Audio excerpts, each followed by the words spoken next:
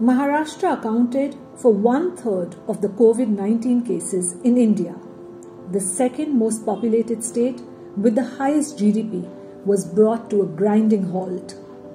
Outdated laws rendered existing measures inadequate.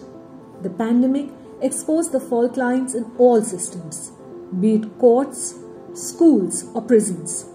The crisis has unequivocally demonstrated the pressing need for better laws. To address this, Vidhi is launching a Maharashtra state office which started work on the necessary legal reforms in 2020. At Vidhi Maharashtra, we are researching and talking about legal reforms that are specific to the state. During the COVID-19 pandemic, the existence of archaic laws deterred the efficiency of health workers, municipal corporations, and the governance structures. While the pandemic has changed certain frameworks permanently, the conversation on writing better laws for better governance continues. COVID-19 has changed how governance structures will interact with the community and environment permanently. Critically, it has underlined the key role of state governments in India's constitutional setup.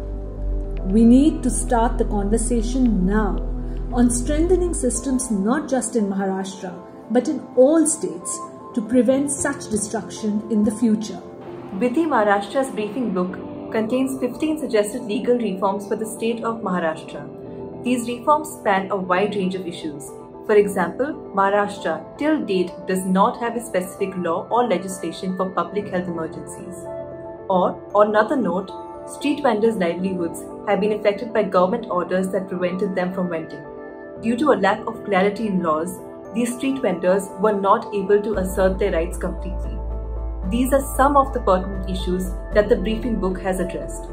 The state office will be officially launched with a discussion on these reforms captured in the briefing book on Tuesday, 29 June. For more details, visit the Vidhi website.